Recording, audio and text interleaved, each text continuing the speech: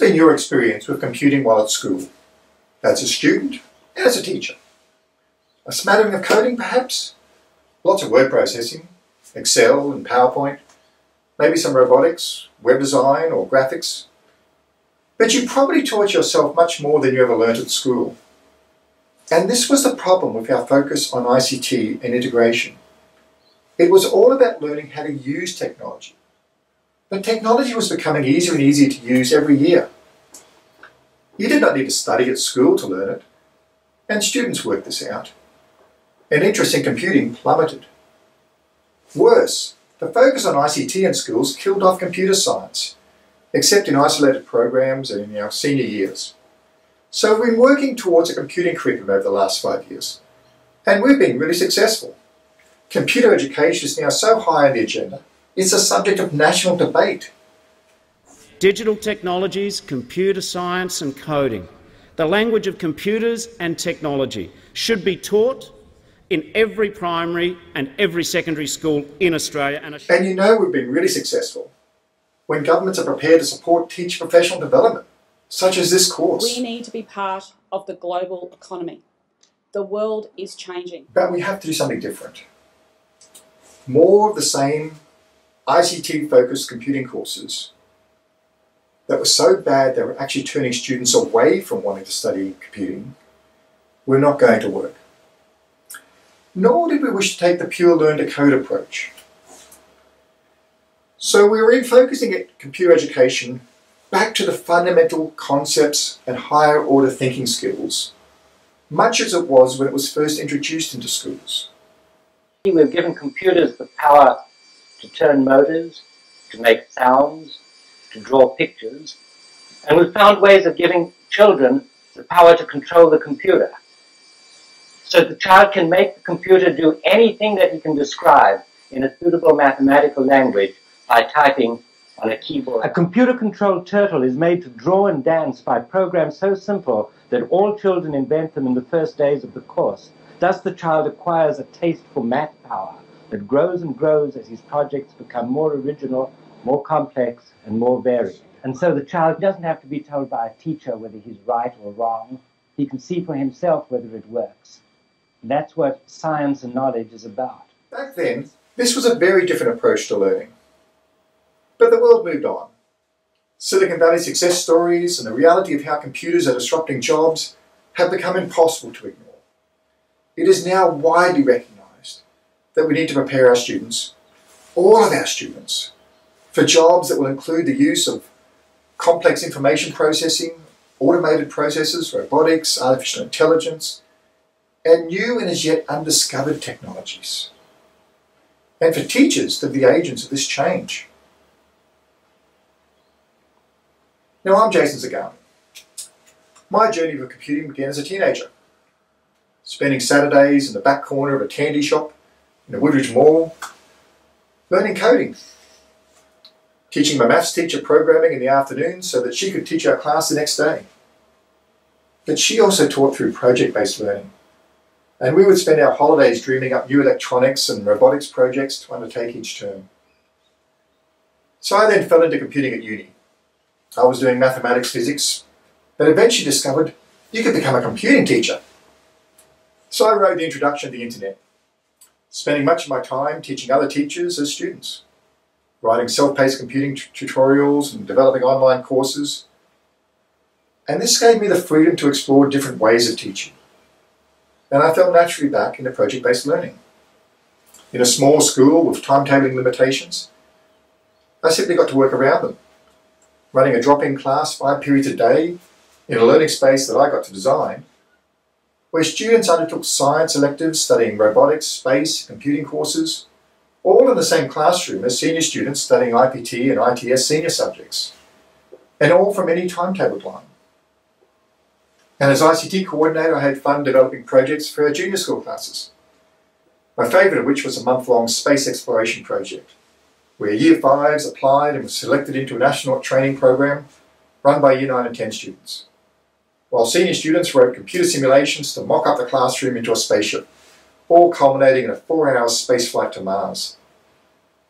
So I did all this to try and make a difference. So then I made the decision to try to make a difference on a wider scale, at university and in teacher education. And I've had the pleasure along the way of helping shape this new subject. And now I'm helping to make it a reality. So that's my story. Glenn. And I'm Professor Glenn Finger, Professor of Education in the School of Education and Professional Studies at the Gold Coast campus of Griffith University. I look forward to working with Jason and yourself throughout this course, and my particular contribution will be in the design thinking module.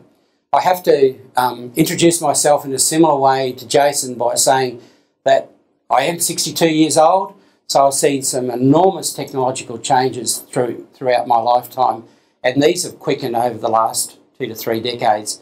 But in particular, my interest as a young child with Lego, when I first experienced Lego, my parents acquired Lego, I would design, construct, evaluate, pull apart, redesign, reconstruct.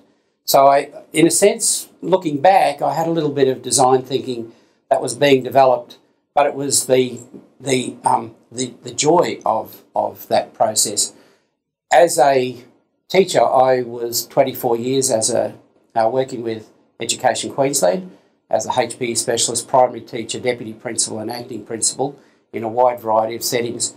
And I'd just like to highlight, before coming to academia, I was deputy principal at Coombar Primary School, where the Queensland Sunrise Centre was established in the early 1990s, and students in years 6, 7 and 8 took a laptop computer with them, and it was informed by Pappett's work around Logo and Logo Writer.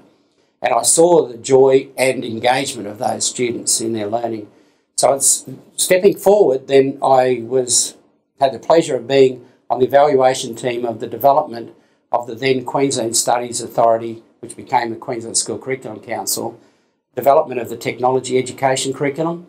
And I saw in the trial and pilot schools the really wonderful work that teachers and students were doing around design challenges and developing solutions, many of which those design solutions were digital solutions.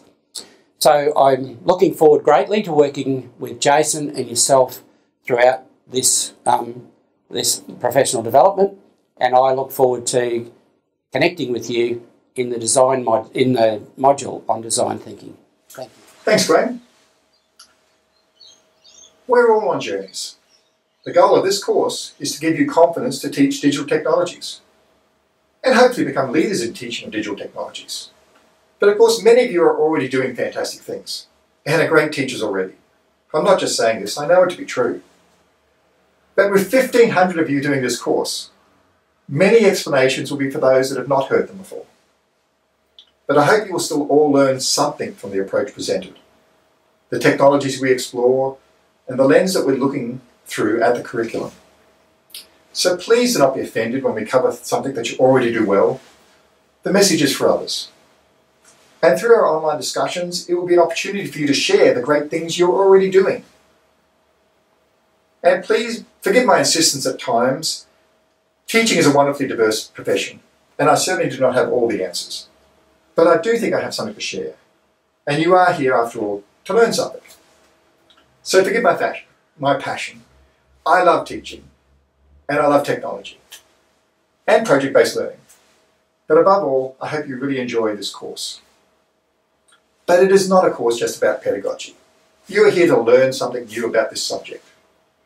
We will be exploring the 5 key concepts of abstraction, data, automation, digital systems, and interactions, and how to develop the 5 high-order thinking skills that I've framed this course around: strategic thinking, futures thinking, systems thinking, computational thinking, and design thinking. But you also go away with some practical approaches of how to develop 5 sorts of projects: coding projects, robotics projects, and information projects. But unlike other subjects, you haven't studied this in primary school, and most of you not in secondary. So in 8 short modules, we will be exploring what students will learn in 11 years, hopefully bringing you up to where we want students to get to. And for after 6, I'm quietly confident that you'll be right to teach. For 7 to 10, it'll be a starting point. and a guide to where you need to develop. Each week, you should aim to complete a module. And there'll be 6 short videos and 6 short activities, plus a quiz. And the quiz is the only thing required for the completion certificate. No minimum scores. The quizzes are there to help provide you with a self-assessment on which to reflect on your progress. We will also have a weekly Collaborate session, what you call iConnect, on Wednesdays at 3:30. But to really engage your learning, we have some optional coding activities and robotics activities each week.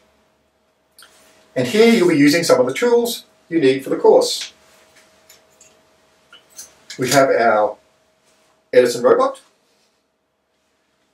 a Makey interface board, and a little code bug, which we'll be using for wearables and as a device that we can program.